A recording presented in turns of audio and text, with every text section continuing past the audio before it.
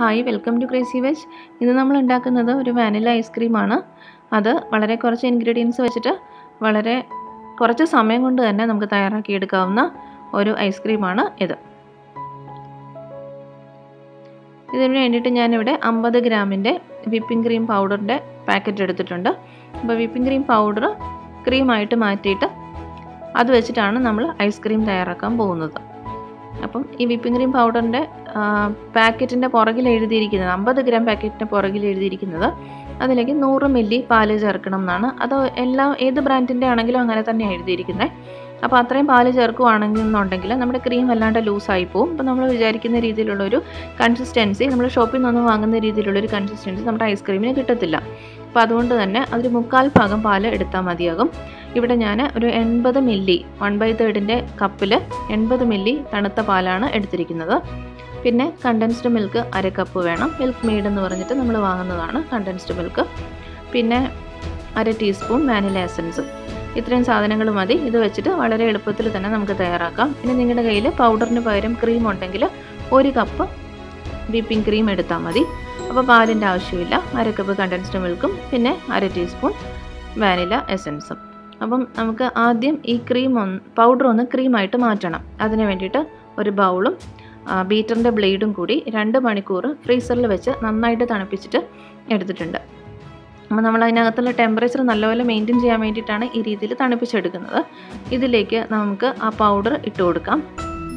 അതിലേക്ക് 80 മില്ലി പാലും ചേർത്ത് കൊടുക്കാം. നല്ലപോലെ തണുത്ത പാല് വേണം കേട്ടോ. ഇത് ബീറ്റർ വെച്ചിട്ട് നന്നായിട്ട് അടിച്ച് പതപ്പിച്ചെടുക്കണം. അപ്പം ബീറ്റർ ഇല്ലയെന്നുണ്ടെങ്കിൽ നമ്മുടെ കയ്യിൽ വിസ്ക് ഉണ്ടാവുമല്ലോ, വിസ്ക് വെച്ചിട്ട് ചെയ്താൽ മതി. അപ്പോൾ ബീറ്ററിനെക്കാട്ടിലും സമയം എടുക്കുമെന്നേ ഉള്ളൂ. പക്ഷേ വിസ്ക് വെച്ചിട്ട് ചെയ്താലും നമുക്ക് ഇതേ കൺസിസ്റ്റൻസിയിൽ തന്നെ ഐസ്ക്രീം തയ്യാറാക്കിയെടുക്കാം. വിസ്കിൽ എടുക്കുമ്പോൾ ഒരു 15-20 മിനിറ്റ് കണ്ടിന്യൂസ് ആയിട്ട് ഇളക്കി കൊടുക്കുക. ബീറ്ററിലാണെങ്കിൽ ഒരു 4-5 മിനിറ്റ് കണ്ടിന്യൂസ് ആയിട്ട് ബീറ്റ് ചെയ്ത് കൊടുത്തിട്ട് നല്ല ഫ്ലഫി ആയിട്ട് ക്രീം തയ്യാറാക്കിയെടുക്കുക. നമ്മുടെ ക്രീം ഇവിടെ തയ്യാറായിട്ടുണ്ട്.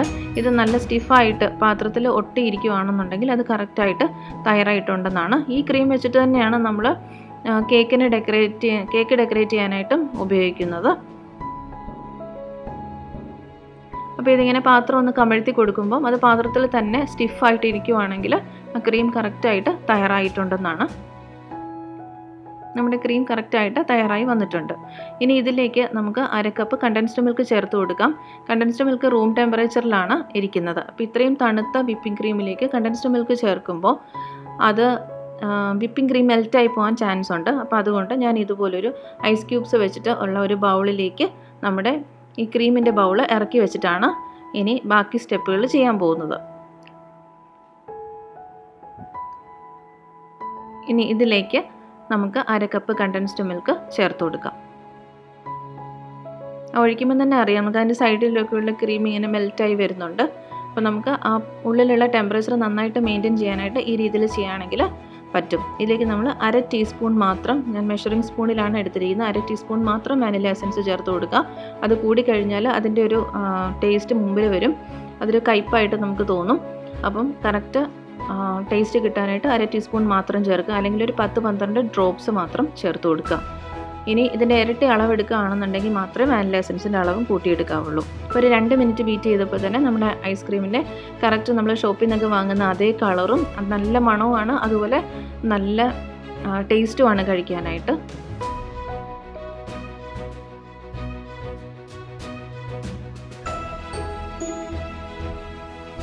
ഈ രീതിയിൽ അത് നമുക്ക് മൊത്തത്തിൽ ആ ക്രീമും കണ്ടൻസ്ഡ് മിൽക്കും കൂടി ഒന്ന് മിക്സായി വരാനായിട്ട് ഇതുപോലൊരു സ്പാച്ചുല വെച്ചിട്ട് നന്നായിട്ട് ഫോൾഡ് ചെയ്ത് കൊടുക്കാം.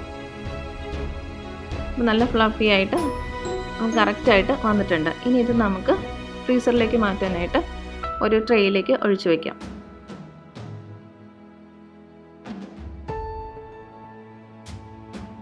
അപ്പോൾ ട്രേയിലേക്ക് മാറ്റിയിട്ട് ഒരു 8-10 മണിക്കൂർ നമുക്കിത് ഫ്രീസറിലേക്ക് വെക്കണം. അപ്പോൾ ഇത് നമുക്ക് എയർ ബബിൾസ് വരാതിരിക്കാൻ വേണ്ടിയിട്ട് ഈ രീതിയിൽ സ്പൂൺ വെച്ചിട്ട് ഒന്ന് സ്പ്രെഡ് ചെയ്ത് കൊടുക്കാം. അപ്പോൾ അതിനുള്ളിൽ ഫ്രീ സ്പേസ് ഉണ്ടെങ്കിൽ, എയർ ബബിൾസ് ഒക്കെ വന്നിട്ടുണ്ടെങ്കിൽ അതിനകത്ത് ഇങ്ങനെ കട്ട പിടിച്ചിരിക്കും. അപ്പോൾ അത് ഒഴിവാക്കാൻ വേണ്ടിയിട്ടാണ് നമ്മളിങ്ങനെ ചെയ്യുന്നത്. ഇനി എന്നിട്ട് ഒന്ന് ടാപ്പ് ചെയ്ത് കൊടുക്കണം.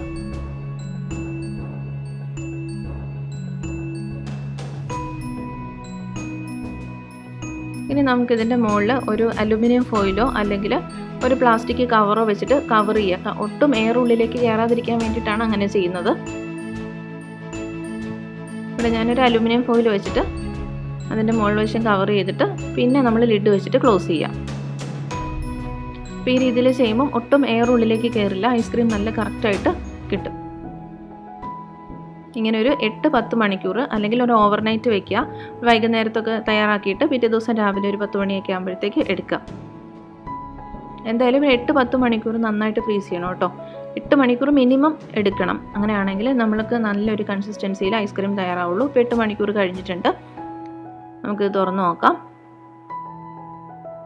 ഇത് ഫ്രീസറിൽ നിന്ന് എടുത്തിട്ട് ഒരു 10 മിനിറ്റ് ഫ്രിഡ്ജിൻ്റെ താഴത്തെ തട്ടിലേക്ക് വെച്ച ശേഷം എടുക്കുകയാണെങ്കിൽ നമുക്ക് പെട്ടെന്ന് തന്നെ ഒന്ന് കഴിക്കാനായിട്ട് ഉള്ള ഒരു രീതിയിൽ കിട്ടും. അല്ലെങ്കിൽ വല്ലാണ്ട് കട്ടിയിലായിരിക്കും ഇരിക്കുന്നത്. അപ്പോൾ എൻ്റെ കയ്യിൽ ഐസ്ക്രീം സ്കൂപ്പ് ഇല്ലാത്തതുകൊണ്ട് ഞാൻ ഈ രീതിയിലുള്ളൊരു ചെറിയ സ്പൂൺ എടുക്കുകയാണ്. അത് ചെറുതായിട്ടൊന്ന് വെള്ളത്തിൽ മുക്കിയിട്ട്, നോർമൽ വാട്ടറിൽ ആണ് മുക്കുന്നത്, മുക്കിയിട്ട് എടുക്കുകയാണെങ്കിൽ പെട്ടെന്ന് തന്നെ സ്പൂണിൽ നിന്ന് വിട്ടുപോരും. അതിന് വേണ്ടിയിട്ടാണ്. ഇങ്ങനെ ചെയ്യണമെന്ന് നിർബന്ധമൊന്നുമില്ല കേട്ടോ. ഇതിപ്പോൾ ആ ഒരു ഷേപ്പ് കിട്ടാൻ വേണ്ടിയിട്ട് മാത്രമാണ് ഞാൻ ഇങ്ങനെ ചെയ്തിരിക്കുന്നത്. നല്ല കറക്റ്റായിട്ട്, നല്ല ടെക്സ്ചറൊക്കെ കറക്റ്റായിട്ട് വന്നിട്ടുണ്ട്. കഴിക്കാൻ നല്ല ടേസ്റ്റാണ്. നമ്മൾ ഷോപ്പിൽ നിന്ന് വാങ്ങി കഴിക്കുന്ന അതേ ടേസ്റ്റിൽ തന്നെ നമുക്ക് വീട്ടിൽ തയ്യാറാക്കാം. വളരെ എളുപ്പമാണ് ചെയ്യാനായിട്ട്. നമുക്ക് ഒട്ടും എഫേർട്ടില്ല. സാധാരണ ഐസ്ക്രീം വീണ്ടും വീണ്ടും ബീറ്റ് ചെയ്തൊക്കെ എടുക്കണ്ടേ, ഇതങ്ങനെ ഒരു എഫേർട്ടും ഇല്ല. അപ്പോൾ നിങ്ങൾക്ക് വീഡിയോ ഇഷ്ടമായിട്ടുണ്ടെങ്കിൽ നിങ്ങൾ എല്ലാവരും ഈ രീതിയിൽ ട്രൈ ചെയ്ത് നോക്കുക. Thank you.